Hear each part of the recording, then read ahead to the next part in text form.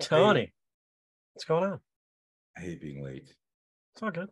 And I went to two places to try and have lunch.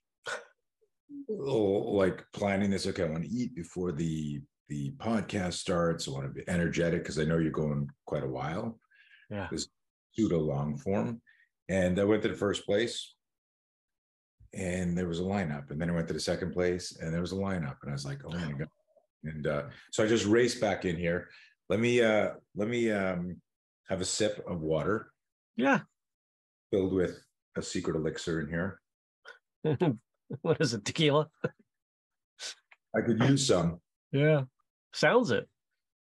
It's no man,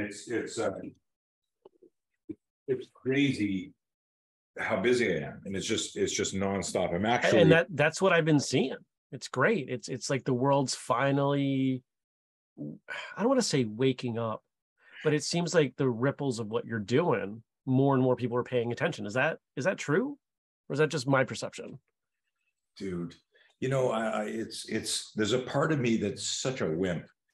like in the not in that sense, but like emotionally, I'm really a poet. And I wanted people to love what we're doing for the longest time. And in the truest sense of being this romantic poet, it's saddened me. Like literally in the 80s, I was sad that I was ostracized and ridiculed by so many of the reality-based self-defense community. You know, who do you think you are? Bruce Lee, coming up with your own approach, and I'd be like, what are you talking about? Like this is just different. It's adding on, it's augmenting, it's amplifying. So it's neat, it's weird. You know, in the last few years, it makes me blush, like sometimes when people refer to me and how they refer to me, because I don't feel like I'm 62. My body does, but you know, my mind, I don't feel like I'm 62. Yeah. And so to have you know, our main business is training law enforcement, Right. military, public safety.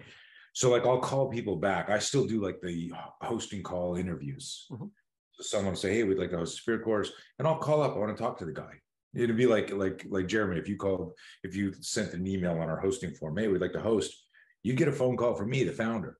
Jeremy, why do you want to host? Right. And you'd be like, who is this? And I go, it's Tony Blauer. And then people are like, oh my God, Mr. Blauer. And I'm like, hey, like, that's my dad, you know, call me. It's kind of neat after all these years too. Thank you for noticing. Well, and it's deserved, you know, and it's, you know, because I've known who you are for a long time, and you know, just throw to the audience, you know, you were on episode 108, still the only episode that we ever released a censored and uncensored version. Because I sat down, I did the editing at that point, and I sat down, I was like, all right. Oh, because I still have all the sheets and yours. So filled this box, and then I was on here. Then I was here. I was going through. All right, we're gonna. So, but we released it in two different versions. We released an edited and an unedited because not suitable for because you know, for authenticity purposes. But you also said such great stuff that we wanted people to be able to hear it if they didn't want to hear that stuff. And so, I got to interrupt you. Sorry. Yeah, go for it. No, it's all good.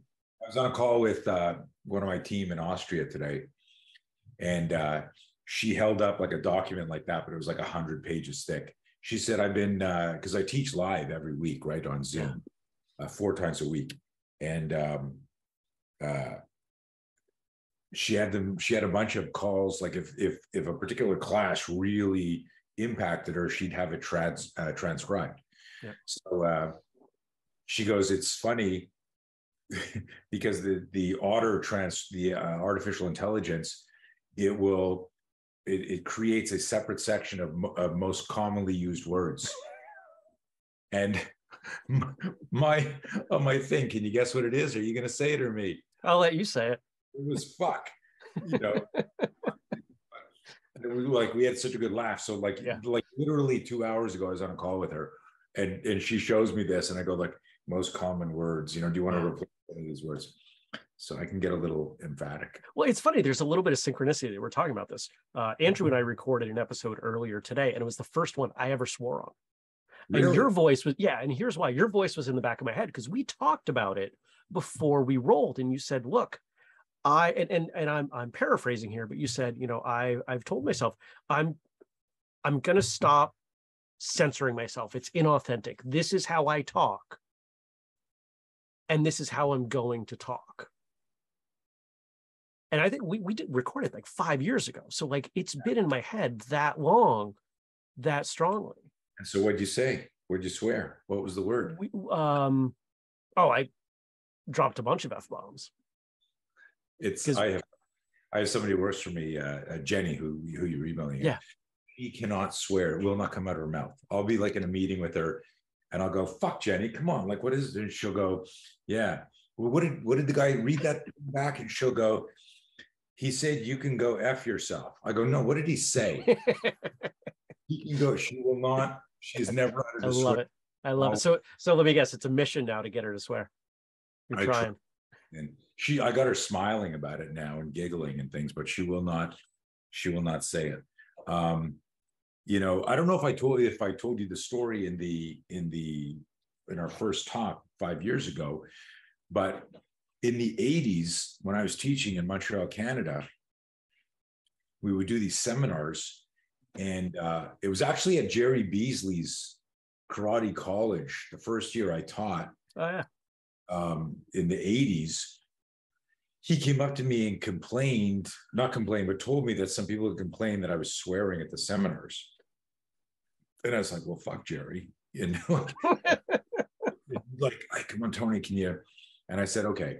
But that made me think, like in my next seminar, I said, listen, I swear, not because I've got loose lips and a weak mind. I swear to punctuate that the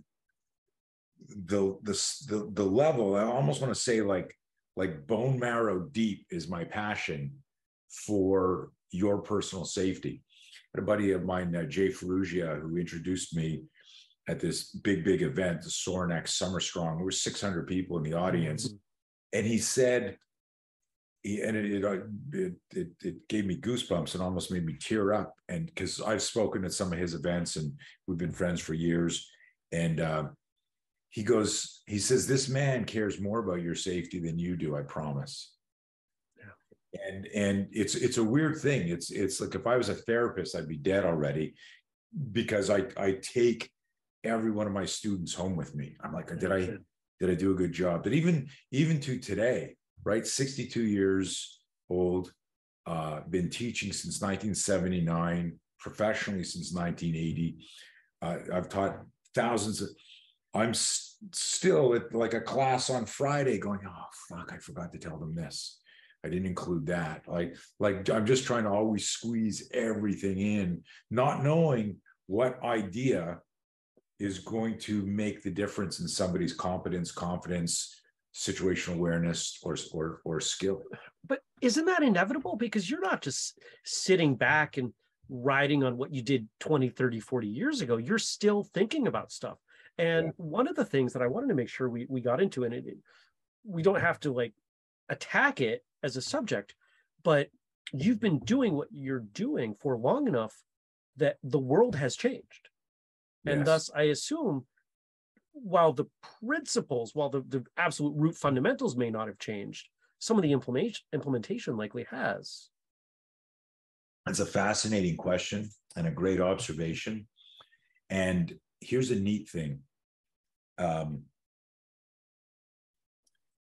Ego, power, greed, abuse, violence. I just wrote, I write 3 times a week. Yeah. And my last newsletter, I said, hey, like, it's not that like violence is here to stay. Violence has always been here, right? It's always been, we're hanging out, we're hunters and gatherers, and then we look up and there's like a tribe we don't recognize that has also long pointy sticks, and they're wearing dead animal furs, and next thing we know, we're fighting for our life because we've got food and they don't, whatever the reason was. And this goes back 100,000 years. There's always been violence, and but what hasn't changed in terms of what's the best way to describe this? Like, if you were going to go into a lab and reverse engineer survivability, we put you in the lab, and we dissolve us, and then we Erlenmeyer flask, and I heat you up, and I Bunsen burner you and all that. I can't remembering these names from 30 years ago in school. And I go, oh, look, this is how this caveman spotted danger. Intuition. He had a bad feeling, and then he looked around and used his senses, and then, oh my God, it was a saber-tooth tiger or a bear. He ran. Then he got an improvised weapon, and then he fought, and there was a pointy stick, the first spear, right? Yeah. He uses cross extensor reflexes to drive and impale that in there. Somebody grabbed, the hands came up when someone went to hit him with a rock, and he stopped that, and then he grabbed the guy's head and smashed him, and he's using the cross extensor chain to push away danger. So if I go back and if we had a video of cavemen fighting, we actually have this we have a new iteration of our Be Your Own Bodyguard program, and I found some really amazing old pictures depicting violence and fighting. And so our spear stance was this finger splayed, like just the way we've reimagined and engineered it. Yeah. But there's like hieroglyphic, pictures of, guys doing this and doing, I'm like, see, so yes, to answer your question, yes, so much has changed, but what hasn't is physiology, kinesiology, psychology. Every victim of violence who lived to tell the tale said they had a bad feeling. Well, that's like thousands and thousands of years old. If you could go back and you go, how did you know to run right then? Go like, yeah, I knew something was wrong in the jungle or in the forest. You learn, and that's what we call the three eyes: instincts, intuition, and intelligence. So what I've done, whether it's somebody sending me messages and channeling, or I'm just clever, I believe that I've created, it sounds grandiose and obnoxious, a pure behaviorally based self-defense program. Every ingredient in it you bring to class and you walk the street with. There's no, listen, in 30 days, if you do this, your legs will move that way and you'll be able to do this move. And there always was with I've been in multiple mini altercations growing up. I remember a fight I had when I was 9, and then one when I was 12, and then one when I was 15, and then a few things, 17, 18, 19. Yeah. And all I remember in these violent encounters, and some of them weren't that violent, but the perception of getting jumped when you're 12 is extreme violence, even though nothing really happened. But I was aware that I wasn't in control of my cognitive function. If I say to you now, Jeremy, what do? You turn around, you get some money out of the ATM, you turn around, there's a guy there with a gun. He's going, give me your wallet, give me your wallet. And you go, shit, he doesn't have a mask on. We're kind of in an isolated area, his fingers on the trigger. But I've done 20 years of gun disarms. Fuck this guy, right?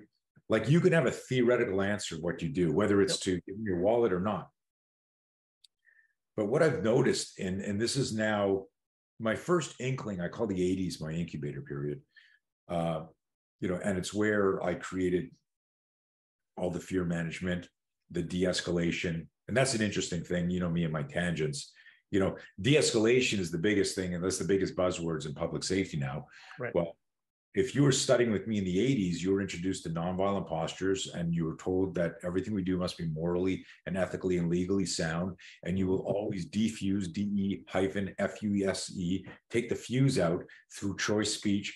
If you look at Panther Productions' first video from 1986, when it was released, it's called Cerebral Self-Defense, the Mental Edge. So in the 80s, I was going, look, the mind navigates the body. We're not just going to do a move. What's really changed, to try and answer 6 of your questions at once, is how I articulate now. Now I've got, so in the 80s, I couldn't explain signal speed, myelinization of a neuron, interleaving, brain-based training. None of that nomenclature or language existed because neuroscience hadn't discovered parts of the brain where now, like, specialists are going, oh, I think last year they discovered a part of your brain where they think courage, the origin for courage is. So you knew the what, but not the why. I knew the why. It's crazy. The why, but not the how. Or the where. Yeah, there was so much going on in the 80s, but I feel like I'm still answering your question on what has changed, because the world has changed. It's interesting because fear has been completely weaponized, and I've been studying and trying to understand fear management since the 80s, since the 60s and 70s, more for myself. I never really talked about it, and it was interesting. Is 2 weeks ago I realized I never told my mother or father that I was afraid of anything, when I was, in fact, often very afraid of certain things. Was that behavior they modeled, or was that just? I think that's cultural. Well, I think that's part of how I was wired, but I don't think even today people talk about fear. People rationalize, the play on words, rational hyphen lies. Hey, why didn't you do that? Oh, man, no, I didn't call her out because I knew, no. Hey, why didn't you defend yourself there? Oh, what's the point? And I'm not saying that everyone should fight, but a lot of times what we're doing is we're listening to the conversation of fear in our mind, and then selecting the path of least resistance or strategy.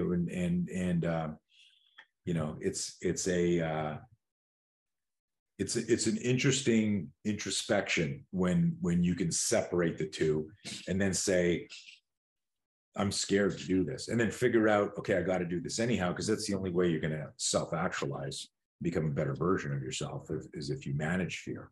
And that's become my primary mission right now is growing the No Fear program, KNOW, and helping people understand it. Because the truth of the matter is, every single martial artist has a theoretical explanation for what they do in any situation. But when you look at CCTV or smartphone footage or body cam on a cop or any type of footage of violence, we never see ever, with the exception of very specific situations, which we can get into if you want, but 99% of the time, you don't see anything that's practiced in the dojo or in the studio or in school. And it's like, for me, I was like, why is that? And then when I would have my altercations, I go, okay, I'm a really good boxer, I'm really good at Taekwondo, I love Bruce Lee, I'm messing around with Wing Chun and Jeet Kune Do and all that. And this happened, and I got scared. My heart started to race, tunnel vision here. And then when we fought, I don't even remember what happened, but I don't think I did, bong sao. I don't think I straight blast. I don't think I did a side kick. It was more, like a hockey fight, just fucking, like you're just sloppy, right? Sloppy, wild. But, it's funny. I wrote an email to my team, our affiliates. We had an instructor program last week, and I always go on and talk on them. And I did this rant. It was a wonderful rant, and I knew I wanted to share it with all the affiliates around the world. And I said, hey, here's a message from your fear-less and fear-full leader, with a little smiley face. reminding people that here I am, like this guy, like I do talks at like major companies, tier one military, all on managing fear and creating scenario. So there's this assumption that I'm like beyond fear for some people. And I reminded people, like literally it's like 2 days old. Hey, please watch this message from your fearless, fearful leader with the hyphens. Yeah. So that look at that and go, what the fuck is he talking about? Like, because I'm always trying to instill an opportunity to go deeper in yourself. What is he? Why would Tony say he's fearful right now, full of fear? And also in the same sentence beside each other, say fear less, fearful. And then, you know, I went on Facebook Live on the team a few days later and I said, hey, let's talk about that, right? Because that's, to me, you know, if you think back at some of the let's say origin statements of why we train martial arts, it's not for self-defense at some point. It's transcendence, it's self-actualization, it's you know, and you know, out of one's true self emerges, or one's true self emerges out of other practice and all that. I don't know if that was Funakoshi or Kano, or there was some quote I just it's familiar. I can't place it. Right. And so that stuff occupies my mind more than, you know, could I hit this guy with a, you know, an eye gouge and hope he never watched the Three Stooges and he knows the fuck there. Oh shit, right? Yeah. You know. Anyways. Fear is so interesting. And you know, I could probably pull a lot of examples, but the one that's coming to mind, you know, that scene in, I think it's the first Christian Bale Batman, where he falls into the well and the bats, right? And he's terrified as a kid. Then he goes back later and he's just kind of embraced it. It's not that he's no longer afraid. It's that he's willing to face that and use it and have an, I would imagine, an understanding of it. And we can look at that in other ways. It's not just fear, but all of the scariest things. You know, if you ever, well, you have far more contact with law enforcement than I do, but when I listen to accounts of people, especially guys that go undercover, you know, they're riding a very fine line and they're watching a part of themselves shift because they have to embrace that so they can do what they're doing. Yeah. And, you know, there are deep, dark places in all of us, and sometimes we've got to tap them. Yeah, no, that's an interesting observation, and you know, there's a fancy term in law enforcement scenario training called stress inoculation, and you expose yourself to the stress, and your body creates an adaptation for that. I'm friends with a lot of retired special operations guys. You know, I've worked with a lot of them when they were in, still friends with them. On V9/11, I was at Fort Bragg, you know, working with a lot of these guys. And there's this, when you first meet them, there's this assumption of, well, not just the courage and the power and the strength, but there's an assumption that we make going that they're fearless.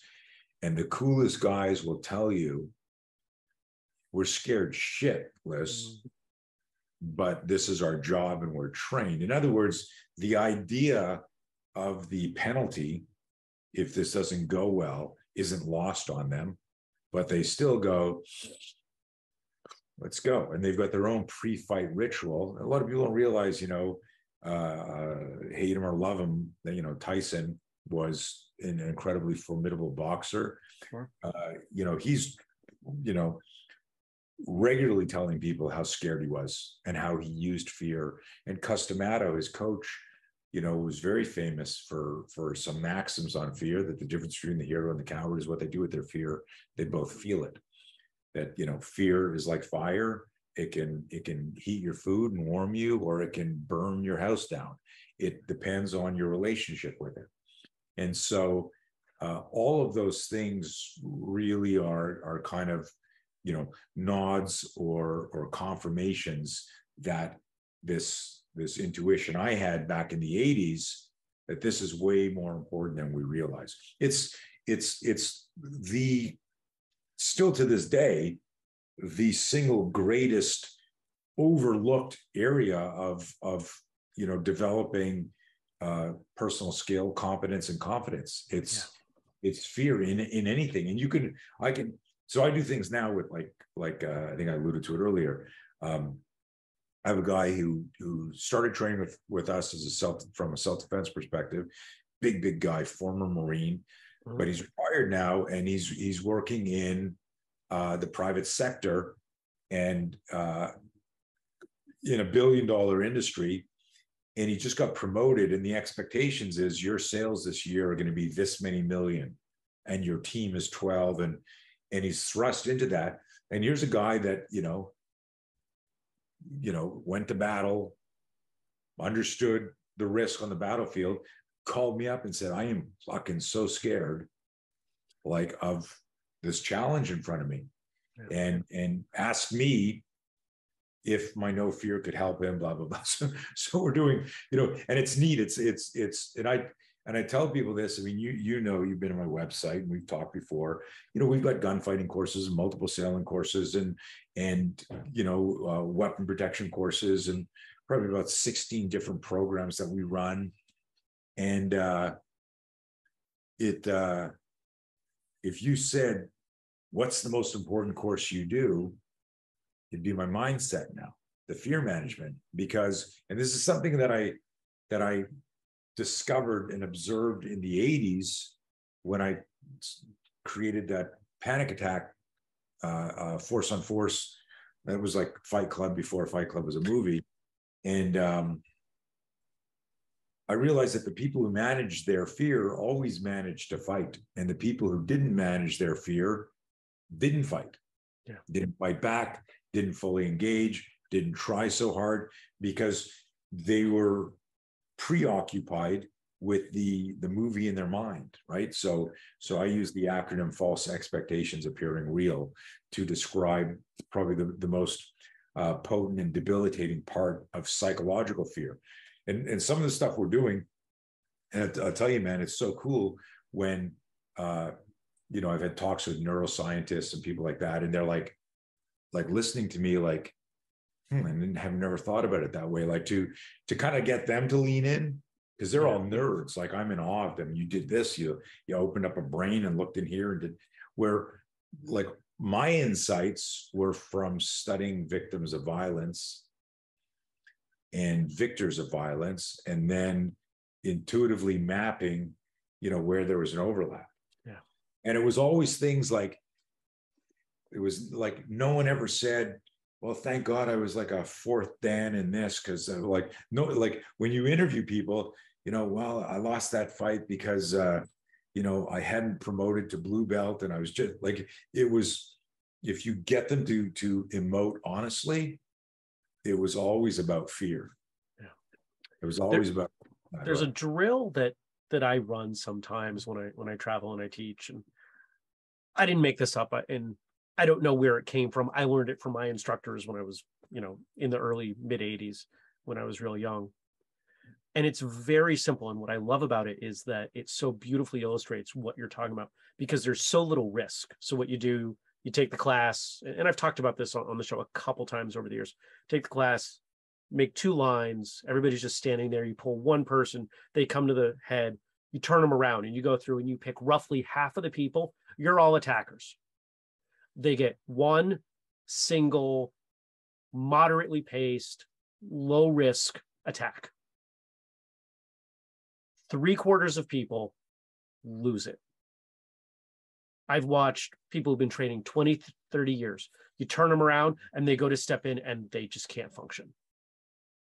And I use that as an illustration of what you were talking about. It's not about the technique. It's not about the blocks. It's about, can you actually get yourself to function in that environment? And if the answer is no, there's something to work on. There's a maxim that I heard a long time ago. Well, it's just a sentence. The mind navigates the body. Yeah.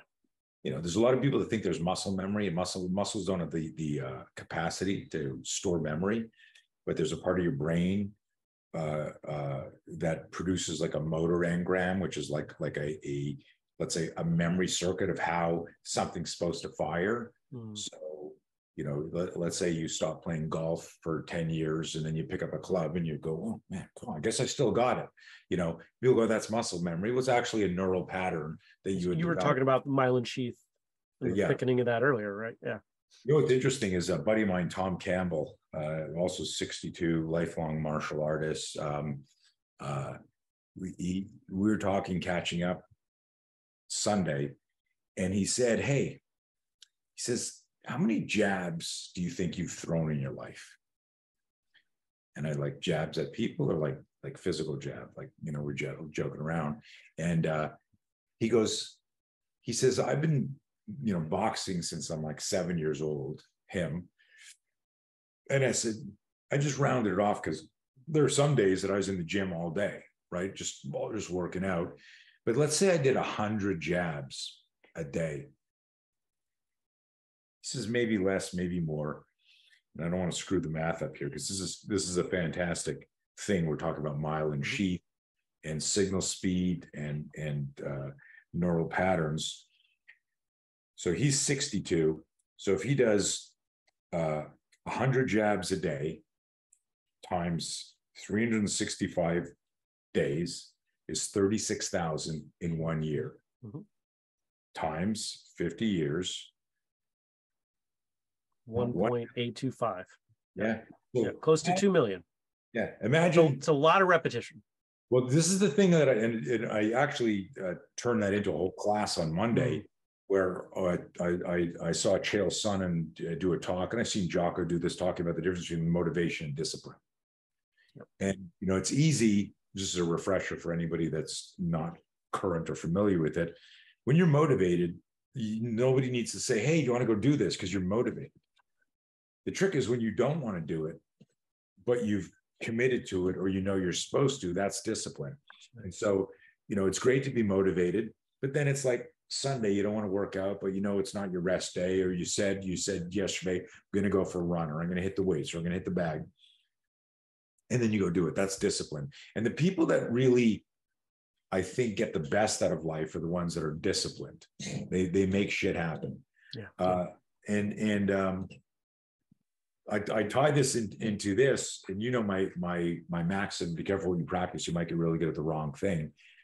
And a lot of people misunderstood that as me putting down their style, but it was my initial intuition about neural patterns. Because what I would say in the 80s, I'd go, look, you're a wrestler, you're a boxer, you're a Wing Chun guy, and you came to my Fight Club experience. We didn't call it Fight Club, we called it Panic Attack. And we would do these force-on-force scenarios, and nobody looked like how they warmed up. Nobody looked like the martial art they practiced, very similar to your drill of walking down there, and just the fear buildup, the pressure. And this is, you know, went off down one of my rare tangents, but there's two places. I'm trying to think of the best way to describe this. There's two types of fear that we can discuss, and most of the people talk about fight, flight, freeze, and tonic immobility, and all these fancy terms are referring to the physiological fear response when danger's close. What they're not talking about, which is more significant, is the psychological fear, because I always make this joke that, you know, you're out in the woods or the desert, or you go playing golf in the South, and you hit I'm not a golfer, but I always use this analogy. I hit the ball into the woods, and I'm looking for my ball, and as I reach down, I hear like a rattle sound. My brain for a moment doesn't think it's a small tambourine band. Immediately, I think it's a rattlesnake. Your body always errs on the side of survival. Well, that fear response, whatever it was, freeze, run, scream, would be based on survival instincts. But immediately what's triggered is a psychological fear of what happens if I get bit. And so false expectations appearing real, the way I define it is I'm visualizing a future event that hasn't happened and it's immobilizing me in the present. And it's very subtle. So I now, and this has happened to me where I go to grab something and there's a branch in the grass and my brain thinks it's a snake and I go, fuck. And then I see that it's a stick, but I've already, the fear response, the arousal, the heart rate has changed, the physiology starting to change. So what happens is we're impacted on two levels by the perception of a threat. One is instinctive, that hits our physiology, and then that sends messages through our brain and our body that'll produce the flinch, that'll change your breathing, that you'll hold your breath, or you go to hyperventilating, or use sweaty palms, butterflies. But then almost immediately, a psychological fear response happens. And that's the movie in your mind that is depicting like your demise. This is not going to turn out well. And this is why I say this is the most fascinating area for me, because when we improve our self-awareness to catch that, we change what happens next in the next minute of our life. And so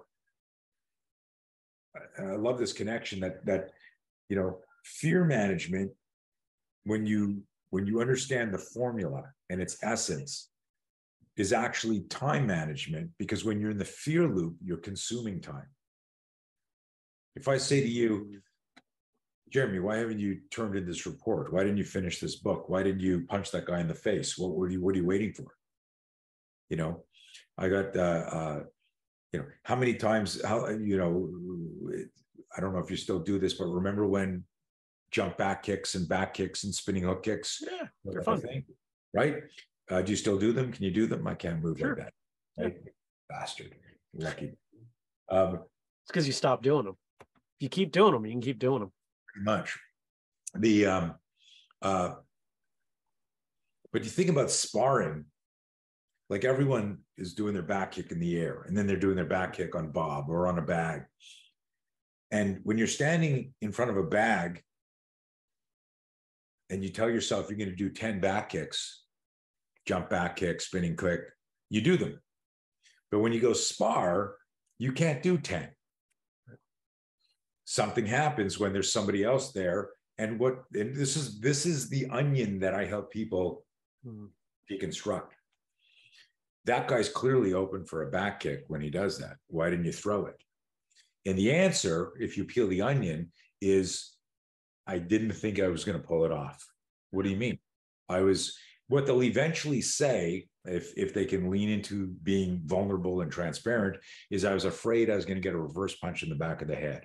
I was afraid I was going to get countered. I was afraid I'd lose the match by doing something so risky. So the fear spike, and this is such an important thing for I believe everybody in your audience, is most type A males in particularly don't like the word fear, because there's a part of us that assumes part of that definition means I'm unwarrior-like, or I'm a cowardly, or I'm where the idea of survival and surviving from Maslow's hierarchy of needs, the bottom tier, like if you're, and I could think of like a bunch of military guys where I said, hey man, were you afraid in battle? Because there's a lot of people that I train that have done stuff that I'll never do. And I recognize that. And I'm in awe that they trust me to come in and train them. So I ask them very probing questions, because there's a number of people that respect my opinion enough to ask me questions. I want to be able to not just be sure about my idea, but also to have vetted this from other people that have done like 10x what I'm hypothesizing about. And these guys, they'll go, listen, one of my buddies, Mike Ritlin, he's a former SEAL. He goes, man, he says, I can remember so many times we were stacked outside the house and we knew every single person in that house was a bad guy and they were going to try and kill us. And anyone who tells you they weren't scared is just full of shit. Mm. We were scared, but we knew why we were fighting and we knew what we were supposed to do. And if you talk to, like George St. Pierre will say, hey, the worst day of my life is every day I have to fight. He just say, I'm so scared before I go. But if you saw a picture of him like jumping across the ring doing a Superman punch, like ripped, like laying into BJ or Matt Serra or whatever, Matt Serra knocked him out. But he makes a joke about that. He says the only time I wasn't afraid in a fight was when I fought Serra. And then he jokes, he goes, maybe I should have been afraid. But you've used a word a couple times, and it's a word that we keep coming back to in so many conversations on so many subjects, and that is why. All the examples you're giving, fear exists, but the why is stronger. The why are we afraid, or why do we? No, the why, the reason for the scenario. GSP's in the ring and he's afraid of his opponent, but that's his job, that's his mission, that's his purpose in life, and that is stronger than the fear. Because if it wasn't, he wouldn't be there. The fear would win. And this is an interesting thing. Did I ever tell you in our first talk? Did I ever talk to you when I interviewed Maurice Smith about fear? Doesn't ring a bell. So I'm at a seminar that I'm teaching at, and Maurice is there. And I'm, like I said, anytime I meet somebody, if someone said that woman was almost murdered, that woman was raped, or that guy was jumped, if it's appropriate, I'll try to pick their brain, and I've also found that it's a little cathartic for people if you're talking to somebody who can understand and help them through some stuff. But I was talking to Maurice, and I said, Maurice, I always like to talk to fighters about fear. And what's your pre-fight ritual? How do you manage fear before a fight? And he goes, let me ask you a question. And I'm like, okay, I thought I was interviewing you, but okay, go ahead. And he says, do you have a job? And I said, yeah, I do. He said, are you afraid to go to work? I said, no. He said, me either. And I was like, fuck, like what a cool line for a movie. But so most of the people I train now are coaches and trainers and instructors. And I share with them this story because it's very easy. That's a unicorn answer. That's not for most of the world. And it'd be very easy. And this is what you see with a lot of self-help or protocols, or even in systems and styles. This is what we do when this happens.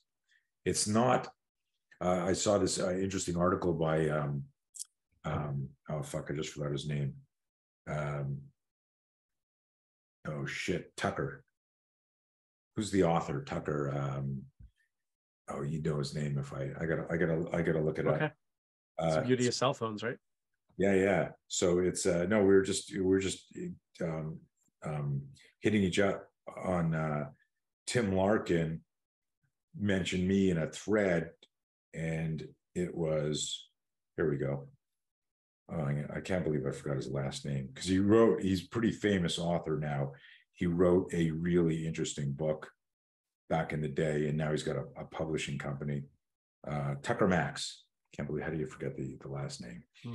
Max. But he's a very provocative author, but he just wrote a blog and a video, and it's like my complete self-defense system. And he goes on to explain how he created his own self-defense system. And it's a provocative title because you're like, what the fuck? What do you mean you created? But he trained with this military guy, and he trained with Tim Larkin, and he trained with Tim Kennedy, and he's got guns, and he shoots, and he goes to jiu-jitsu and all of that. But the essence of it was that only he knows what he needs to protect himself and his family, his house. And it resonated with my very first article in Black Belt magazine in 1980, where I said that I believe that there should be as many self-defense systems as there are people practicing self-defense. This is in 1980. And That's why they didn't like you.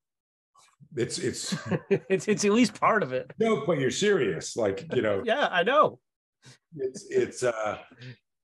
You're not the only one on this podcast that gets hate.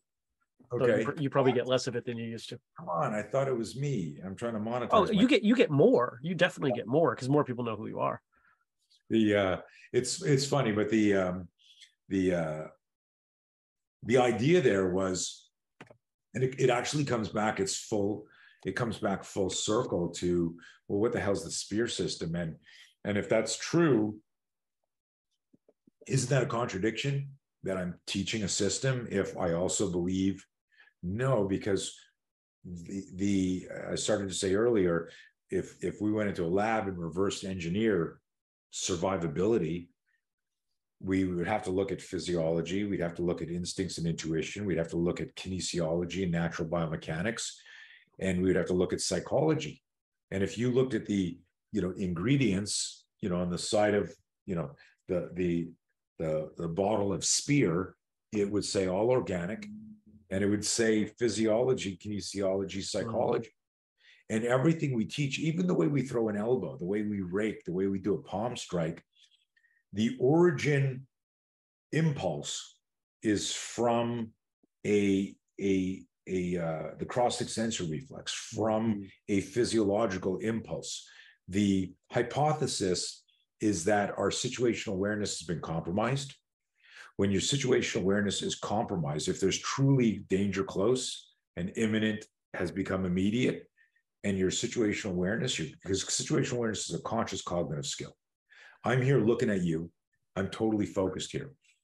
If a spider dropped down on a spider web here, and it was just hanging here, and I'm like looking at you, and then you see it before I do, and you go, Tony, yeah, on your right shoulder. And I'd be like this, where if I see it near you, or if I see it on the wall, like, fuck, there's a spider, that's pretty nasty, right? So if we've got time and space, we can self-regulate, we can change our state.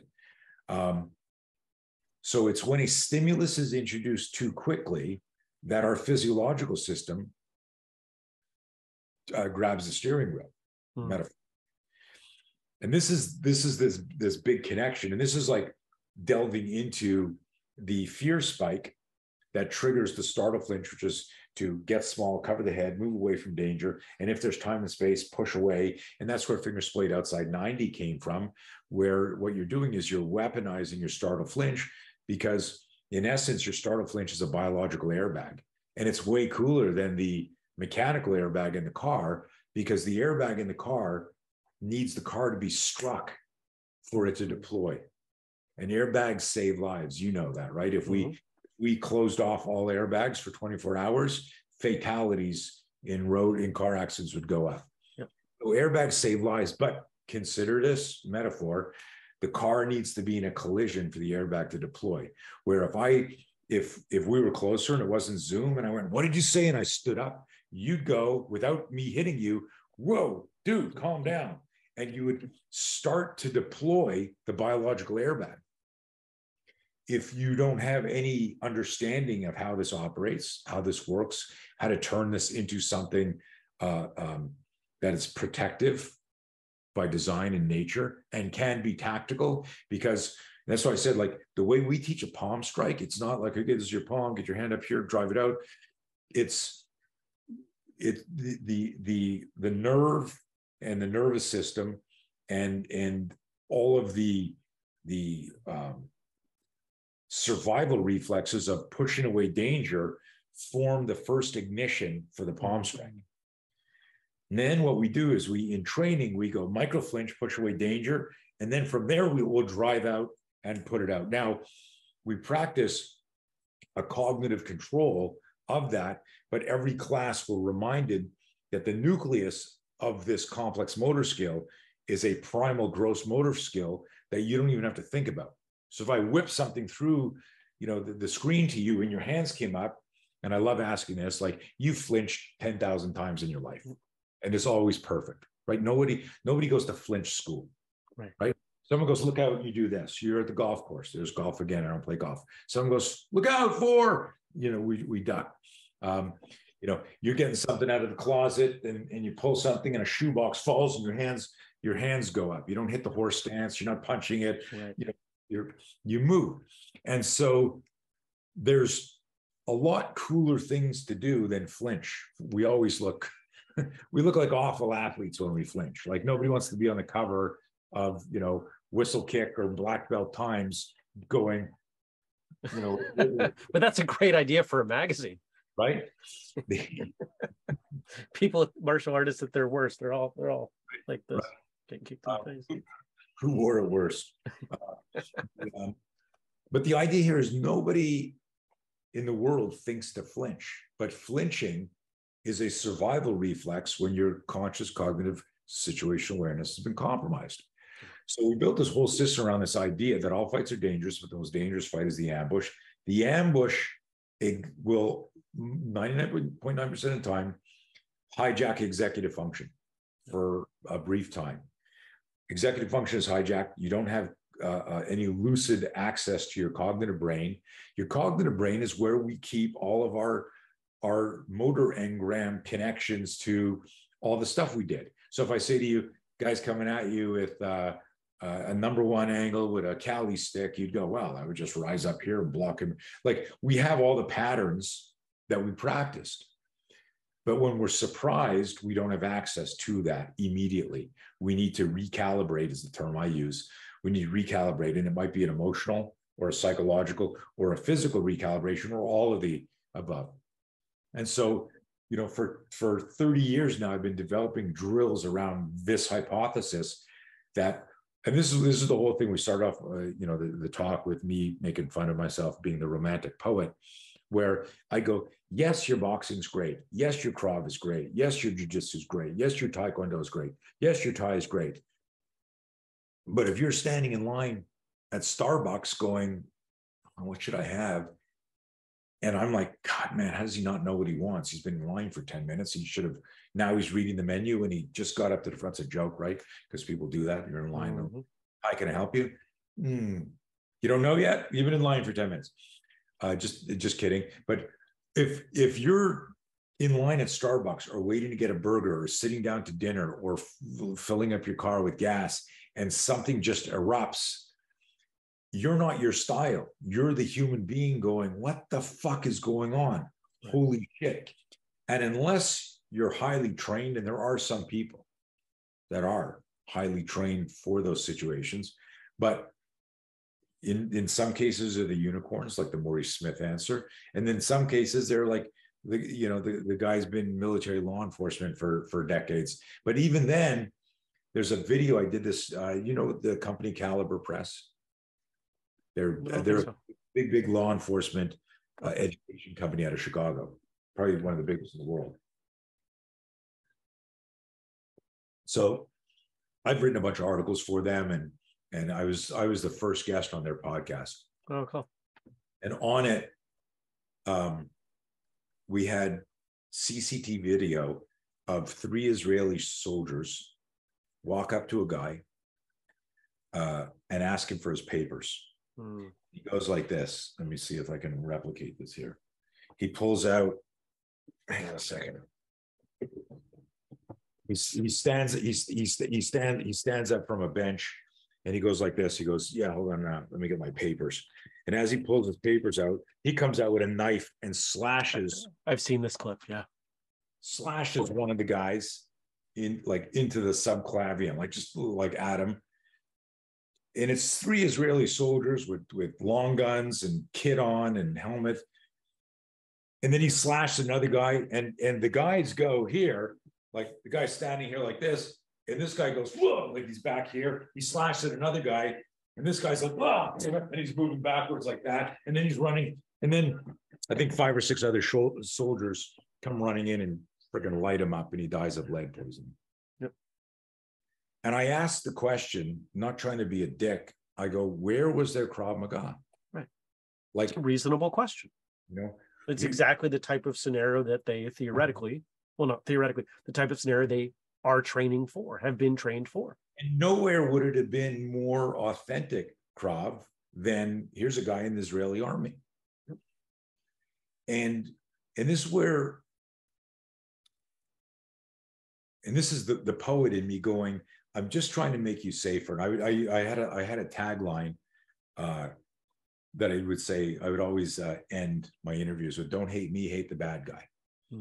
If there was no violence, you and I wouldn't be teaching self-defense. And I'd be okay with that. I know that I'd figure out something else to do. That's how much I abhor violence. I abhor it so much. It scares me so much. That's why I practice it. And that's why I teach it.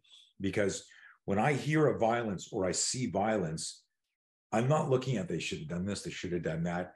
I immediately, this is so true, man. I get so sad because I immediately think of the fear of the victim. What were they thinking there? What were they wishing? Somebody please help me. What, you know, and so this is where I know, like, the most important thing that we could do as martial artists teaching self-defense is to lean into fear management, because it is the single most potent and powerful energy you can have. I wrote this in 1985 for Inside Karate magazine. I wrote, there are more people who get attacked every day and successfully defend themselves than there ever will be trained people who get attacked and successfully defend themselves. Like every 3 seconds, something's happening somewhere. I don't know what the numbers are now. 3 seconds, 6 seconds, someone's getting attacked. And we don't hear about all the attacks, because if you fight back and the person runs away, you don't run to the police office and go, hey man, I didn't get a good look at the guy, but I smacked him in the head and he took off. Okay, thanks, right? Like, and it's only 1 in 10, you know, crimes, let's say, like sexual assaults that are reported. Yep. But it's an interesting thing. It's the power. The mind navigates the body. Now, what if we're teaching intelligent fear management? Not. I don't mean to make fun of other systems, but a lot of the, I don't mean martial arts system, but like performance systems. There's a lot of performance systems out there that are deep into, okay, visualize, get in the happy space. You know, remember Happy Gilmore? Yep. Go to your happy place. And I would say, like, you don't have time to do that in a fight. You can't namaste your way out of a violent. There's no time. There's no time for pre-fight rituals or. Exactly. That's one of the things. Stretching. It's one of the things that people would ask me. I remember I was working with this one military group. They had tons of discretionary funds, and so they could train with anybody. I mean, they like literally, this group, when Evel Knievel was around, like hired him to come in and teach them motorcycle works. So they had brought me in and they asked me, they sent me some video of a guy doing some demos of resilience, like being able to take full on punches to the throat, like kicks to the groin. And they were asking, like, what do you think of this? Is this bullshit? And so here's a guy like inviting people to a crowd and he's punching them and getting punched in the throat. You've seen those types of demos. Kicks the nuts. And I said, listen, what the body can do is amazing. The resilience we have, it's amazing what the body can do. However, and I'm glad you asked, and listen, you guys have discretionary funds, train with the guy. But here are the questions. How long did it take to learn? How long does it take to activate? In other words, if he needs to do 2 deep breaths before the kick to the balls, that has zero application for you in an ambush. If he needs 1 second to get ready, that has zero application for you in an ambush. Because these guys were like high-level operators, right? I'm going, if he needs to know the attack is coming to get ready, that has zero application for you in an ambush, right? You tracking? Yeah. It's like, if I need to know, okay, hold on a second, okay, I'm ready. Like, even if you could do it really quick, you need to know. I mean, do you know how Houdini died? Harry Houdini? Do you know the story? He drowned, right? No. I thought he was in a box and wrapped up and couldn't get to his key or something like that.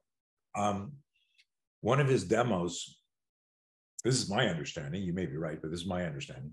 One of his demos was, aside from getting out of chains and doing all the Houdini stuff that he's known for, is he would let anyone from the audience punch him to the body. Oh, that's right. And he wasn't heard this one night. He didn't know this, but he had an appendix that needed to come out. And some guy wanted to do the demo or had done it, and he said, I'm not feeling good. And he waved the guy off, and the guy was either drunk or angry, followed him. And when Houdini turned, he hook punched him and he ruptured his appendix and he died from that. That's what I heard. No, now that you say that, that sounds familiar. So we should fact check. How did Harry Houdini die? Harry Houdini's causes of death were appendicitis and peritonitis. Yeah. And it was ruptured by a strike. Now, what's the point of bringing that up? How does this fit in here? Is because when Houdini was ready, he could protect himself. And when he turned his back and said, I'm not feeling good, because he had appendicitis and he got hit, it ruptured. So, it's if you've ever had a flash knockout, I've been dropped a couple of times by really good boxers where, I'm over here. The next thing I remember in Gleason's gym sparring this guy, and I was in the middle of the ring and we exchanged something, and he was, I was a good boxer, but this guy was a pro boxer, and there's a big difference. And I always make the joke that like several seconds of my life is missing in Brooklyn in Gleason's gym. And I just came to in a clinch against the rope. I was like swinging up, trying to hit a body shot. And I'm like, what the fuck just happened there? Right. It's the shot you don't see that'll drop you, and the shot you don't see that'll hit you. But anyways. And the other stuff, I want to make sure that because I suspect we're on the same page. The other stuff is interesting. It's valuable, preparing and walking over hot coals or anything like that. Like there is carryover, it does make you more resilient, but it doesn't mean that you necessarily, and certainly you're advising against, build your self-defense protocols around that sort of stuff, because why not use the stuff you've already got? Yeah. Listen, I think because I'm so passionate about what I do, people forget that I'm a lifelong martial artist, and I love martial arts. And I was making fun of back kicks and stuff like that, but I fuck around with them every so often. But I'm, for 30 years, I've been so singularly focused on training the good guys for real fights. My focus went all there. But, I've got guns and I got knives and I got sticks and I'm a martial artist. Because it became my canvas and how I fed my family and grew my company, it's okay, 7 days a week for the last, 30 years, just focus on that. And it's you made the joke, but you were serious. You stopped doing it, you're going to lose it, right? And I make a joke now. I could kick you in the head, Jeremy. Lie down, right? Oh, you want me to do it while you're standing? That's a problem. Bill Wallace does a very similar joke, by the way. Does he? Yeah. And but Bill could probably still kick us in the head. He can, but he's like, oh, if I kick you in the knee, then I can kick you in the head. Doesn't matter how tall you are. Right. Yeah. He just made me think of a time that Wallace and Joe Louis was it Bill? Might have been, it was Joe Louis and I think Wallace. They were up in Montreal, and they were in my car, and my engine died, and we didn't have phones. I'm driving, they didn't know where and I had Joe Louis pushing my Jeep.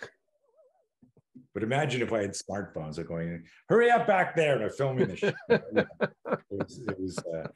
It was crazy. Crazy.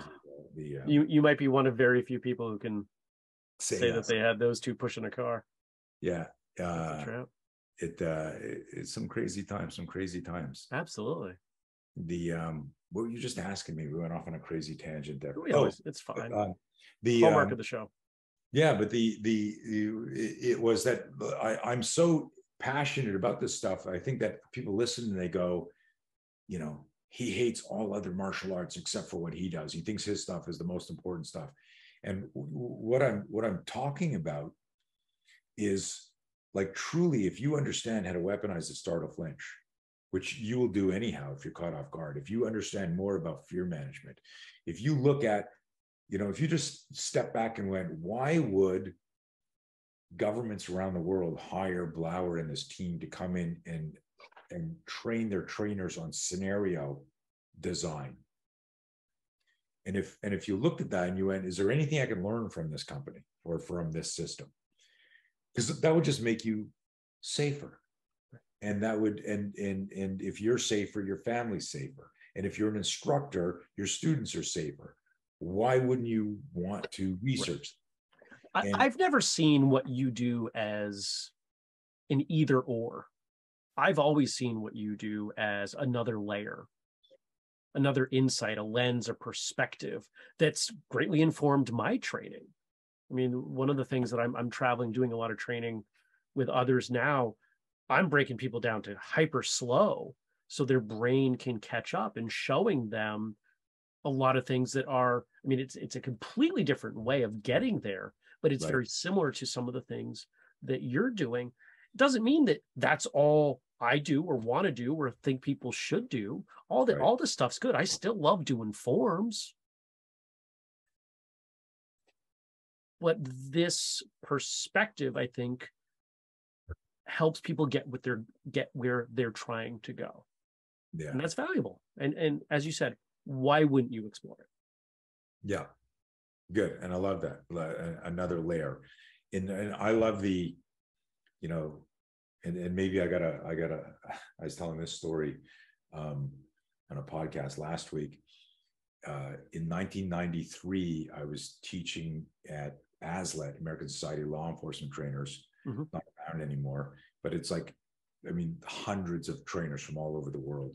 And it was my first ever, I'd been invited by Gary Klugowitz, who was the Red Man rep, but he was also the chairman of ASLET, and he was a big deal in law enforcement. And we had this 5-hour talk one night at a high liability conference. And he said, hey, man, I don't know if I agree with everything that you say, but I'm really fascinated, and I'd be doing my community a disservice by not putting you in front and letting them contemplate this stuff, weigh and consider. And so he invited me to it was Dallas, 93. And I'm talking to this group, and there's cops in there, like sitting there like this, sneering at me, arms crossed, at a break, don't come back from the break, really offended by, and I was like, and this is one of the things, you know, we talked about, like, hey, times have changed. Well, you know, ego and fear haven't changed. And it was like, why would anything I say be that disruptive to you that you would not come back to the class to listen or take notes, or then go back and experiment and go, you know, is this true? Is this bullshit? And one of the things I told guys, you know, the term reactionary gap, where, so for people who aren't familiar with the term, that's the distance between a police officer and a suspect. It's referred to as this reactionary gap. They assign a 6-foot distance called the reactionary gap. So it's 1993. And I say, how many of you have heard of the reactionary gap? Well, they all look around going, fuck, does he know his audience? We're all cops. Yeah, of course. I go, how many of you believe in the term the reactionary gap? And the reactionary gap is the distance between you and the suspect, and therefore the implication, or the implied essence of reactionary gap, it's the gap with which you have to react. This is when I got to make shit happen. They're like, yeah. And then I said, how many of you have heard of Dennis Tueller and what is commonly referred to as the Tueller drill? Have you ever heard of it, Jeremy? I don't think so. So Tueller, if anyone wants to look it up, it's Tueller. So Dennis Tueller did this drill where he discovered, if you took 2 average athletes, and one had a knife and one had a gun, and the gun was in the holster, that you needed 21 feet distance. I didn't know it by name, but yes. So you've heard it as the 21-foot rule, or 21-foot drill. So the 21-foot drill, it's famous in law enforcement, completely misunderstood, but famous, right? And it's like another reason, like, you know, how I produce so many haters so quickly is because a lot of people are selective listeners, and I'll say tooler misunderstood. There's no such thing, and they'll go, well, because like if you teach that as part of your curriculum, or maybe it's something you hang your hat on in a demo, it's like, fuck, what did he say? As opposed to, wait a minute. If there's any truth to what this idiot is saying, I need to know that, because my students really fight, you know? And so what I explained to people, I said this, and you know the drill, so I'll do it with you.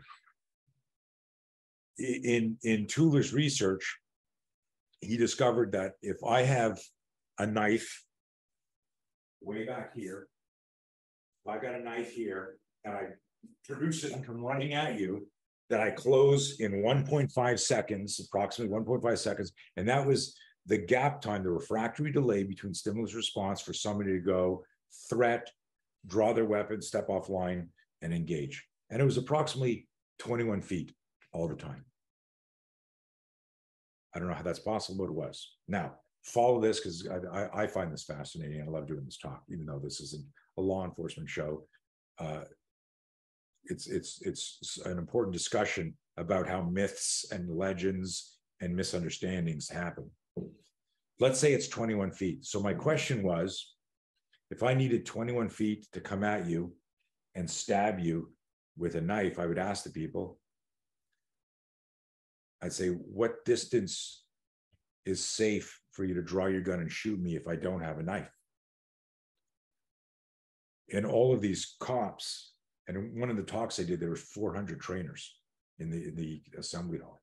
I go, what distance do you need if I don't have a knife?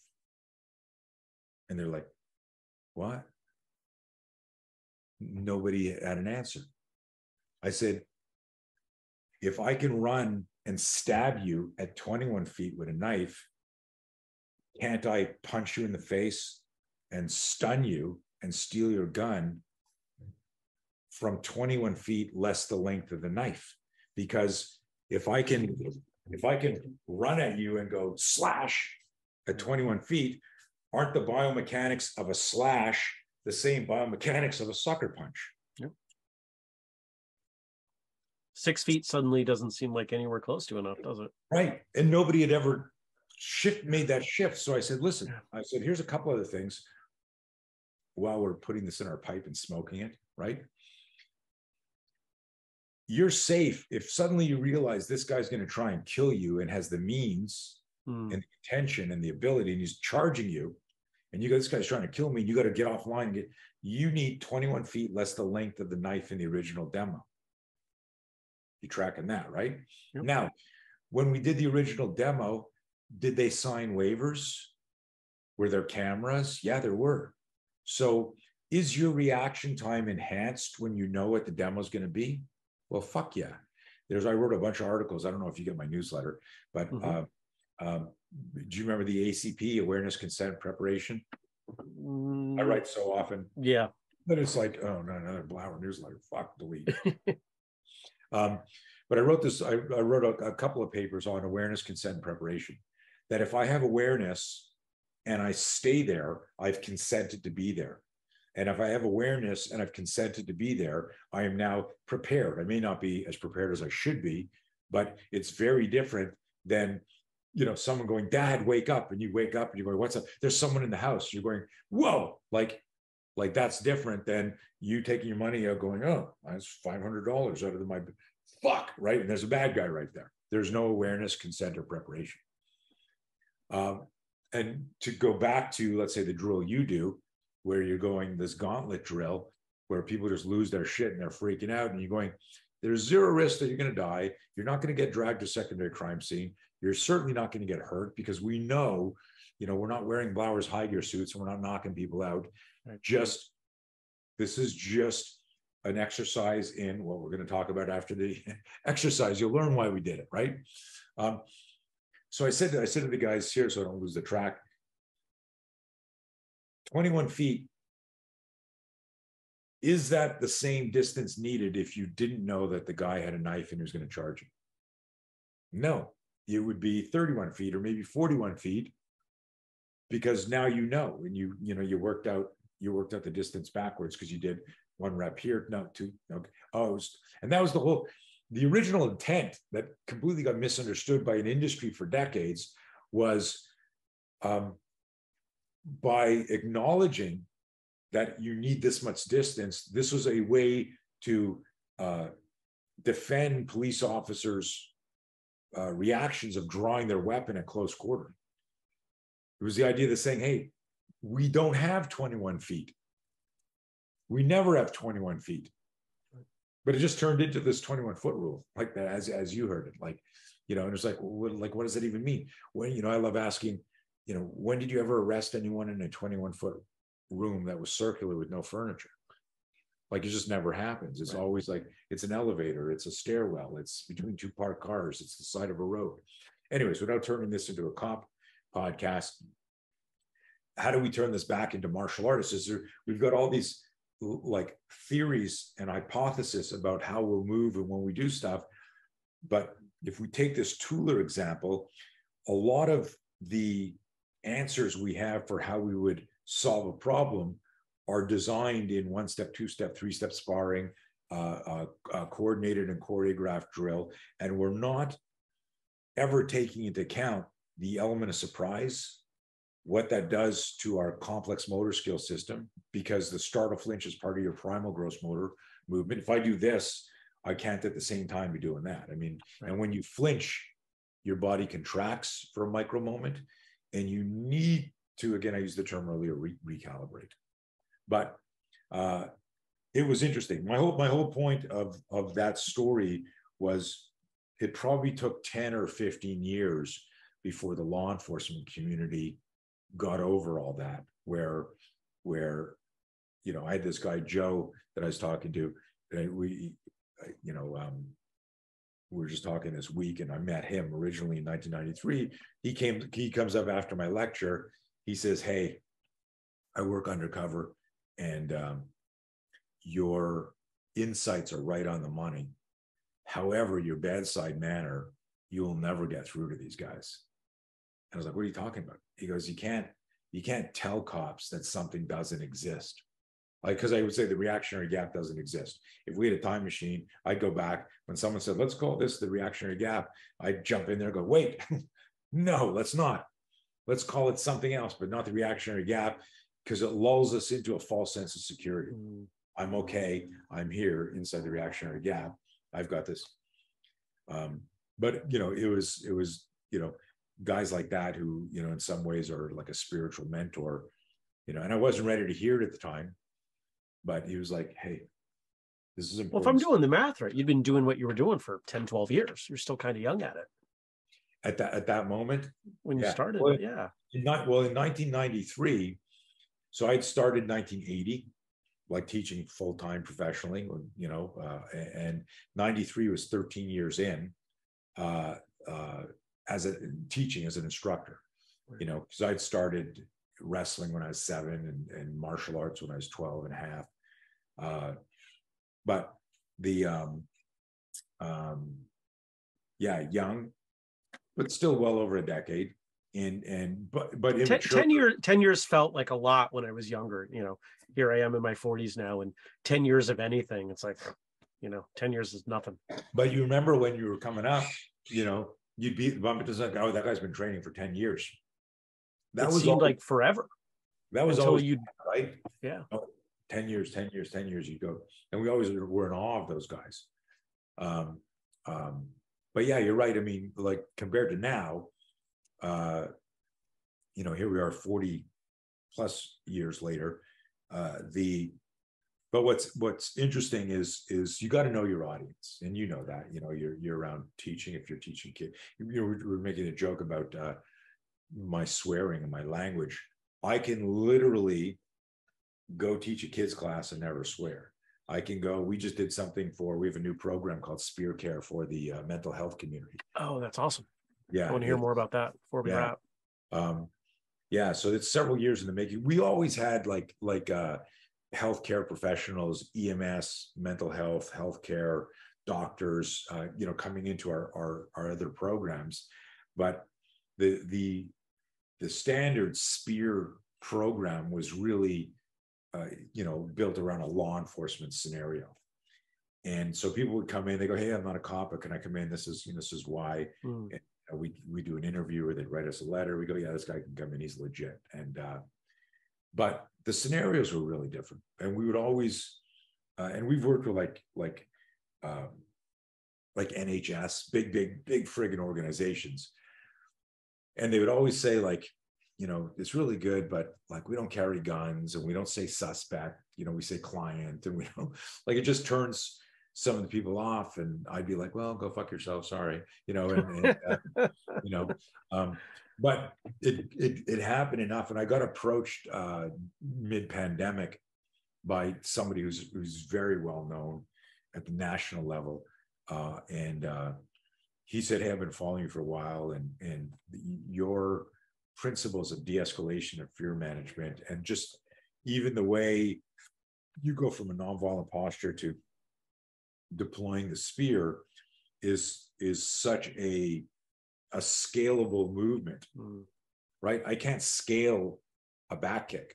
You know what I mean by scale? I can't, right? Everyone listening, by scale, like let's say you're doing a deadlift, you can scale it. I can say, "Hey, you're going to do 225 pounds," and someone has zero range of motion or strength.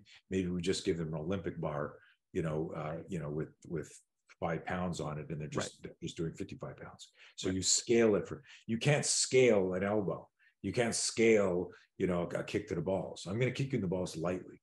Well, but you can scale the actual spear, and that's amazing. And I've always said that I can change the impact zone on my arm, and that changes energy transfer. If I supinate the hand, I rotate it, I hit with the underside of the arm, I can use that to clear somebody. We have like a whole courageous bystander program, and where you're moving, but it's all around how to, my body in a high stress situation is going to gravitate to a primal gross motor move.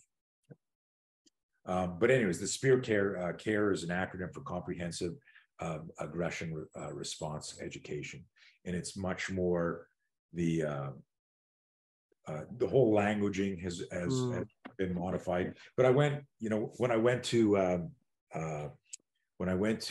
do the course, I was cautioned by the organizers, "Hey, like, your tattoos and your swearing and your stuff like that, this is like healthcare, mental health," and I was like, I did this 2-day pilot course and didn't even say poo-poo, I can turn it on and off, but to your point when we started, it's like, well, I want to point out, you might know the statistics, I don't, but I know the amount of violence that exists in healthcare, and even more so in mental health, patient on provider, is staggering. And I'm gonna guess, you could tell me I'm wrong. I'm going to guess there's a greater number of violent incidents in that space than in law enforcement. It's huge. And I don't have the numbers handy, and I was just reading them. I'm working on the forward for a buddy's book on situational awareness, and he just listed them. So I just it was just so many numbers, I didn't memorize it, but it is staggering. But it's a subculture because it happens behind closed doors, where we don't know the half of the incidents that happen to cops. We only hear the ones that are supporting narrative. But the other thing about these events that happen in hospitals and mental health facilities, stuff like that, the challenge there is that the individuals that are being assaulted, like in terms of their aspiration in life, was to help others. So in other words, the Hippocratic oath didn't include, throat punches. It wasn't like, I want to do no harm. Show me how to do that elbow kick. Like, it's like, do no harm, and then show me this headbutt. I love it. So this is one of my jokes when I'm talking to them, right? And it's, how do you find a safe and scientific and psychological system that protects the end user who's trying to deploy some sort of psychological or medical intervention, and then the person just goes, fuck you, boom, and so we have actually programmed for EMS. So like we bring in an ambulance, and training is in and around the gurney in the back. I mean, you're talking about this is such confined spaces, but it's not even like a. If you were the suspect and I was a cop, and I go, Jeremy, you have any weapons on you? And you go, just me, I'm the weapon, right? And I'm going, oh shit. But the cop doesn't show up and talk to somebody without recognizing there could be a possible altercation, at least in theory. A lot of them are switched off, unfortunately, and presume compliance. But but you don't get called to some place, right? Like there's intel when you go somewhere. It's a cat stuck in a tree, or we heard screaming in a house, or there's a guy in a bar that threatened so and so. You're going to an altercation. Yeah. Where, and so in the healthcare area, the actual origin of SPEAR, right, which is, and we can't use the word weaponized with that group, but how do we convert this startle flinch into a protective countermeasure that makes you safer, but also safer on the client or the individual having, What's the response been?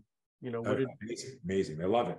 Yeah. Because there's a lot of the companies that were there before were usually retired law enforcement who saw a need, because they all interact, but they were coming from a pressure point, arm lock, so they're teaching them all this complex motor skill stuff that, like a nurse and a doctor, they're not going to train. But here's the missing thing, and this actually ties back to the tooler stuff and everything I've been saying for the last 2 hours, is when you're leaning over someone and you're going, I need to take this medication, it's really going to help you. And then the person goes, hey, come here, sir. And you lean in and they fucking headbutt you or bite you or punch you. Like that's a surprise attack, right? So every initial assault in a healthcare environment is a surprise attack. Versus you're a police officer and there's a drunk walking around, outside of the bar. That's the guy, right? And then, and I go, sir, over here. Can you come towards me? Keep your hands where I can see them. Like if the guy runs at you, it's a surprise, but it's not, right? Because of ACP. I've got awareness, I've got consent, I've got preparation. I may still get fucked up, but you had all the pre-contact indicators there to do it, to be able to intercept. And they never get that. Healthcare never gets that. And the missing link here is I believe, and this is the whole thing, the subtle theme here is, for 40 plus years, and you remember, we talked about this first time we talked, when I was 20, I was asked by a venture capitalist what I wanted to do. And I said, I want to make the world safer. And he said, you don't think that's a little grandiose? And I was like, why? That was like, if you go to some entrepreneurial school right now, they'll talk about what is your big, hairy, audacious goal, something that's so, right? And they use that terminology. Yep. Well, in 1980, I said to a venture capitalist who I was introduced to, he said, what do you want to do? And I said, I want to make the world safer. There was none of that stuff. And he was a guy, we stayed friends, but we didn't do anything together because he was like, just, how are you going to do that? And I said to him, based on this black belt interview, I go, I have intuited a system that would make people safer because it's built around how they think and they move. And it would grow and evolve with them. If we build it off of their physiology, their kinesiology, and their psychology, and we just had principled parameters. So if I say to you, listen, force must always parallel danger. You need to morally, ethically, legally answer for your behavior. You can't just do whatever you want. Well, if I say that in French and I'm teaching in Paris, or I say that in South America and I've got a translator speaking Portuguese or Spanish or whatever, or I say that in English to you, it means the same. And if I say that to a special operations guy and I say force must parallel danger, that still resonates with their rules of engagement. So it's interesting, we come full circle. You said, hey, like, how has this changed? We've evolved. Our language is more elegant, if I dare say. I've got cooler, big words that make me sound smarter than I am, right?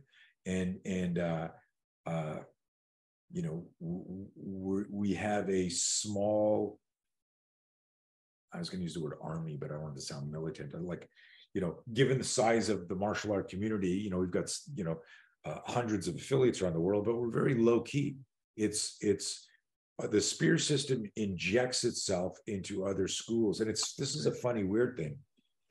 I for years I've been saying we're like the fascia, the connective tissue. Why? Because if you don't weather the ambush, you don't get to whatever martial art you're practicing. Yep.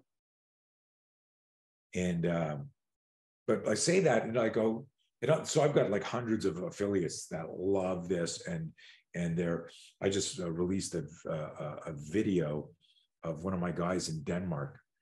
You got to see this class. Here's a guy, he's a 30-year martial artist, like probably world-class kickboxer in his heyday, Wing Chun, CrossFit, big dude. But he saw spear and he went, oh my God, missing link, the fear management, the scenario training, and weathering the ambush, and using the spear as a bridge to get to our complex motor skills, whatever they are. And he got it, where other people will hear it and see it and go, oh, he's saying my XYZ doesn't work. Yeah. And I'm saying nothing works if you don't weather the ambush. So I want to take something you said kind of full circle, and you talked about your first year at that conference with law enforcement walking out and pointing, you know, you use the word ego, you know, what's going on there. And to me, what I've started to recognize over the last few years, whether we're talking about this sort of stuff or really any arguments that exist in the martial arts, if I present something that has validity, that could be of value, that is new information, or even just a better take on it, it means they could have been doing something better. And a lot of martial artists end up in these positions of authority and power, and, you know, because of the rank structure that we have, they are not questioned. Right. And so law enforcement is kind of similar. You know, there's rank, and they get pushed up through. And if these are trainers, then that's a good point. Good point. And they say, you know, I can, in order for me to take what you're saying and incorporate it, I have to suspend my ego. And not everybody can handle that. That's a good point. It's funny, it just reminded me of you know the name George Sylvain? He was very famous. I forget his style, but he was in charge of in Canada. So I lived in Canada at the time. He was in charge of Algonquin College in Ontario, was the main police training institute for Canada. Okay. And he was, you know, world renowned and but hardcore. The name is familiar. I'm not sure why. Maybe this connects. Well-known martial arts, old school, yeah. Hard. I think Kyokushinkai type. You know, just big, strong. His hands are bigger than my head. But he calls me up one day after my Panther videos were released in 80. We filmed in 86. They were released in 86, 87. In 1987. He calls me, introduces himself, and he asks for permission to show the Panther videos at the police college to show people what real fighting looks like. And I was like, wow, like, you don't need to call me to ask me if you bought them to show them. He says, well, I wanted to. I just out of respect to you. I was like, well, that's a great honor, you know. And I'm just learning who he is, and we became friends. And then he says to me, and this is the late 80s, he goes, I bet you don't get asked to do a lot of seminars, which was true. It was like, you know, I was trying to grow that part and people were like, no. And it ties back to what you said, because to accept my hypothesis, which is if a stimulus gets introduced too quickly, executive function is hijacked, you can't access your complex motor skills because your cognitive brain is bypassed, and you default to your reactive brain. And all that to mean you fucking flinch or you freeze or a combination. And if you study that, you improve mind speed. You stress inoculate. You do it again, you do it again. And ultimately what you're doing is you're conditioning your cognitive brain to pick up on the startle flinch and convert faster. And so there's a story I tell in every seminar. I don't remember if I told it to you in our first talk, but my daughter, I've got 3 kids. My daughter, Madison, just turned 25. So she was 7 years old at the time. And middle of the night, I wake up fucking thirsty and I forgot to bring a glass of water to bed. So I get up and our kitchen's downstairs where we lived at the time. And I'm like rubbing my eyes, adjusting to the light as I walk out. And Maddie, who's 7, she's still petite now at 25, but she's tiny and she had this like porcelain beautiful skin, but her hair at night, remember Blair Witch Project? So like I get up, I'm walking out the door and the moonlight is coming through the window. And as I walk through my door, we have a carpeted hallway. She's walked out, she's sleepwalking, not sleepwalking, but, you know, walking, just woke up. She's going to come sneak into bed with mom and dad. I don't see her. I don't hear her. And as I step through, my hand comes down from rubbing my eye and there's a fucking witch just to my left, right? Like this light on her white skin, her hair's out like this. And I go, oh, fuck, right? And I immediately, like I rotate, but I micro flinch and immediately my hands, I go, what? And my hands are out, finger splayed, driving towards her face. She goes, hi, Dad, and walks back. Doesn't even like, no reaction. Yeah.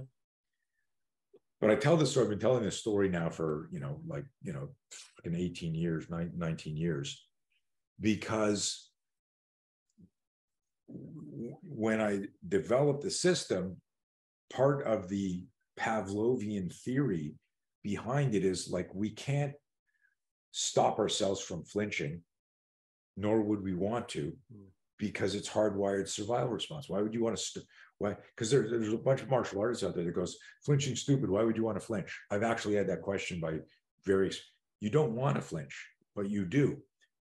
Again, I asked you this like an hour ago, have you ever thought to flinch in your life? Have you ever said, oh my God, that's coming at my head really fast, I need to flinch? Like you pick up on something, and it's funny, you could be, walking on a hike in the forest or like on a trail run, and then as you walk around, you see like a leaf here or a spider web, and your body just moves, and you don't ever go, oh. It's a literal example from my life. Yeah. I hike and a tree branch and it comes at my face and I'm just out of the way. Yeah, it's startle flinch. You turn it into a martial arty slip, but the impetus, the ignition is the startle flinch. Right. And when you start to explore that, you can actually call on and access that speed on purpose. And so it's very fascinating, because the hypothesis was if I flinch and then hit a tactical position that I want to be, which is our fingers driving towards the threat, intercepting the eye line, rear hand up in front of me. So I've gone outside 90, which is the strongest frame the body can hit. I'm blending the fastest thing my body can do at a non-conscious level with the strongest position my body would adopt at a non-conscious level. And now I turn that into something on purpose. In the truest yin and yang metaphor, I've taken this physiological response and then turned it into something hard and protective that I can now defend myself from. I've deployed a biological airbag. I've created a barrier between you and I. That's my opportunity to recalibrate emotionally, psychologically. And it's magical. And, in the 80s, when I was in my 20s, I discovered it accidentally, but here we are, like I've got we got like videos of cops using this in fucking gunfights in, you know, where people come in there. We had one guy like running out of a hospital being chased by two security guys as the door, we got videotape of this. It's crazy. We use it in our instructor classes. The cops walking by and the door opens and there's 600 pounds coming at him. The emotionally disturbed patient running out, these two big burly security guards chasing after the guy. And you see the cop, the door opens, you see him double take because he's not even walking to go into the hospital. Looks like he's walking by the door. And then you see him flinch, and then he drives the full spear out. You see him extend and drive in, hitting the ED, the emotionally disturbed person, across the sternum. And he drives all three guys back into the hospital where they regain control of the guy. And this cop had been to a 3-hour workshop at a SWAT conference. Like in 3 hours, he was able to make that happen. It's just insane, you know. And why can people learn it so fast? Is because it's hardwired. It's organic. It's so cool, you know. So the it's neat, you know. And I'm still as fired up now. Can tell about it, and as I was in 1988 when I was like, "What the fuck's this?" Right, in the sucker punch drill. So, how can people learn more? You got websites and stuff, right? Yeah, tons of websites. If you go to blauertraining.com, that's my main website, HQ site. You can look at our high gear. You can look at the spear system. You can look at the coaching programs that I do, and you can look at our no fear program. My biggest thing, you know, I mean, most of the people listening to this are going to be martial artists, right? Yeah. So,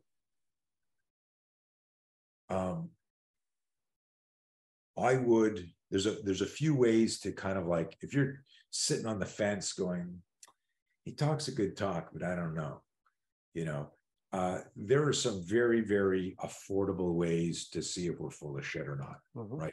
And you put a bunch of free stuff out too. It's not like people can't get 80% of the way. Yeah. And listen, like I just released an article a few weeks ago, came up in a garage gym, where I was talking about there's no such thing as muscle memory, which people, what? I use it all the time. Okay, well, okay, you've misinterpreted the concept, right? It's neural patterns, and you do them a lot. And so I started talking about this story where I was doing a demo for a bunch of Navy SEALs in Coronado in 1993, and I ended up like doing this whole thing in this gun disarm scenario that was more jiu-jitsu than gun disarm, because, and I explained it, I go, does anyone know why when I went to do this gun disarm, this Navy SEAL dropped, he changed elevation, I rolled around, but he went right for my groin. And I didn't know this guy, and he was moving pretty fucking fast. I didn't think he was going to stop. So I cranked his arm, rolled him on his back, and as he came over, still holding the gun, I saw the armbar and I just stepped into it. I pulled it back.